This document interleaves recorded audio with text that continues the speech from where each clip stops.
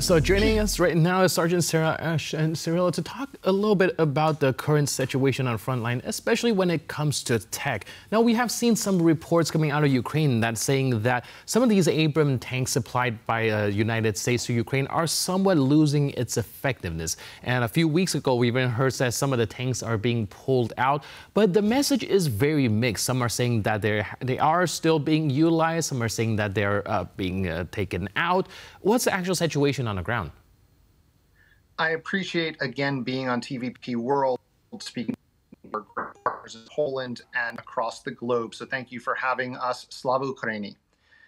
To speak about the situation on the ground, I was just in Kharkiv Oblast last week as the terror attacks by the Russian Federation continue. I toured the epicenter location where body fragments, parts of human beings were being pulled from the wreckage, where little kids were being brought into mobile forensic tents to test for who they belong to, their dead parents. And so while the question of partner weapons are very important, the bigger question is, how can the partners come together and work with us on the front lines in Ukraine to guarantee the safety of Ukrainian civilians and to ensure that the Russian Federation is not able to carry out genocide against the Ukrainian people? Right, so a lot of talks is also about the potential of NATO troops on the ground, perhaps not directly fighting, but also doing like kind of secondary duties over there in Ukraine. How will that alleviate the situation you just mentioned? I believe that we welcome any type of help from our partners in the NATO coalition, and I do hope that in July there will be some announcement surrounding Ukraine's ascension in NATO. Regarding the actual service of NATO troops in Ukraine, I'll leave that to our commanders and diplomats to announce. What I will say is that no doubt they would be welcome if and when the French government and the Ukrainian government come to some sort of an agreement on it. And other countries as well are always welcome to see what's happening in Ukraine and to join us in this fight for liberty and liberation against the Russian enemy. So now we hear that China has declined to attend this peace summit that is just around the corner, due to happen in Switzerland. What are your thoughts as to what might actually happen, take place, what might be agreed on at this summit? President Zelensky is a statesman of historic proportions.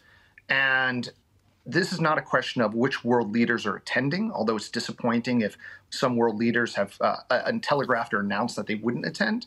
Nonetheless, this is a global war against the Russian enemy, a global war against tyranny, a global war for freedom.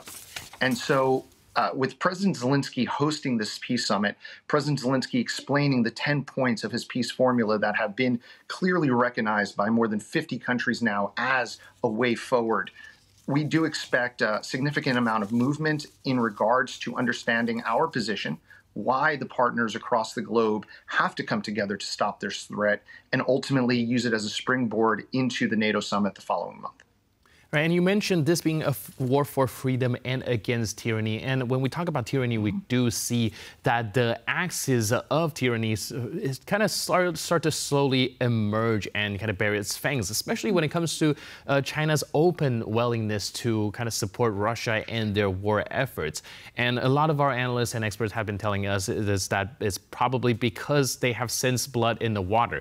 Do you think that there's anything the NATO allies can do to alleviate that situation, maybe show more will and unity to defend Ukraine in order for that not to happen? Without addressing any particular countries, I will say that a strong message has to be sent to any of those countries that are assisting Russia in carrying out genocide in Ukraine. We can speak clearly of North Korea, where we've seen North Korean missiles end up against the people of Kharkiv. We can speak against the Iranians, where we know the Shaheeds have hit the people of Kyiv and other parts of the country, especially in the south, in Odessa. We can speak of what's going on in places like Venezuela, Nicaragua, and Cuba.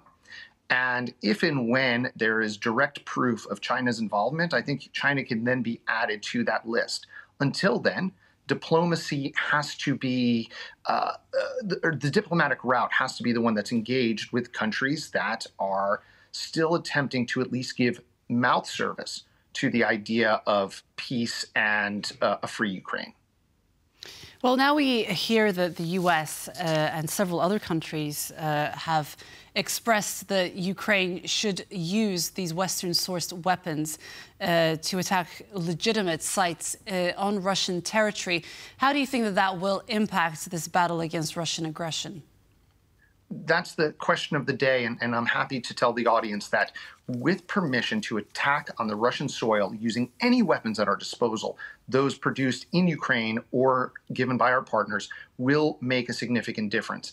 If you see a Tu-95 bomber coming at us, if you see a Tu-22 bomber, and we're able to engage it before it can take off from one of the airfields, or as it's leaving its airspace, getting ready to drop a Fab 250 or Fab 500 bomb, then that will send a clear message to the enemy that you can no longer just terrorize us in the skies. Additionally, when we see groupings in areas such as Sumy, as the president announced a few days ago, or what we saw in Kharkiv, they can't just hide behind this so-called border. It's not a free zone that they can then carry out terror from. Terrorists will be hunted down everywhere, and the Russian enemy will understand that Ukraine and its partners have the ability and capacity and willingness to strike at their evil, no matter where it's originating from. And because of this, the messaging that we've been seeing lately from our partner nations have not only been encouraging, but most definitely are waking the Russians up to understand that the rules of the game will finally be enforced in a fair manner, and Ukraine will finally be able to fight back without having to have one hand tied behind its back. Colonel General Syrski is one of the great generals of modern times. Using a full array of weapons, no doubt, Colonel General Syrski and Supreme Commander-in-Chief President Zelensky will lead Ukraine back to its 1991 borders. All right, and speaking about fighting at a disadvantage, ever since the beginning of the war, we have been hearing about the lack of aerial advantage when it comes to the disproportionate war between Russia and Ukraine. Now, we also know that Zelensky was able to procure 30 F-16, as well as Poland's willingness to send some of its MiG-29s to Ukraine. How much do you think that could alleviate the situation? I don't want to speculate on the game-changing nature of any one piece of equipment. What I will say is that anything that can help close the skies above Ukraine will ensure a more fair and balanced war effort that we're carrying out against the enemy. It will save Ukrainian lives, civilian lives, and it will make Russia think twice before trying to carry out this genocide of the Ukrainian people. And because of that, whether it's the MiG-29 from Poland, whether it's some of these F-16s or other aerial equipment that may be on the way, we have to be not only appreciative, but prepared and able to engage the enemy with it. And no doubt that our command will find very unique ways in order to take full advantage of these aerial components. I wanted to ask about regular Ukrainian citizens, because I've spoken to Ukrainians who have gone to incredible efforts to leave Ukraine and have no intention of returning to Ukraine. And they've told me that all they want is for the war to end, and actually would like President Zelensky to negotiate the end of the war, and would be quite happy for parts of Ukraine to be actually given to Russia as long as the war ends, and for the fighting to end, and for Ukrainians to be for the deaths to come to an end, for the killing to end. What would you say to them? President Zelensky and command answer to the Ukrainian people, and poll after poll show that the vast majority of Ukrainians want to see a return to the country's 1991 borders. This is still upwards of 75% in the latest non-governmental polls that have been put out there. And for those who are saying they just want the war to end, that's simply Russian propaganda. Russia wants the war to be frozen so they can rebuild their economy, rebuild their military, and invade the rest of Europe if they had the opportunity. Make no mistake, Ukraine is the front line in a battle for freedom, liberty, and liberation, but also the front line of battle to sustain democracy for all countries. And the Polish people know very well, along with our neighbors in the Baltics, such as in Latvia and Lithuania and Estonia, that the Russians do not want peace. They only know war and imperialism.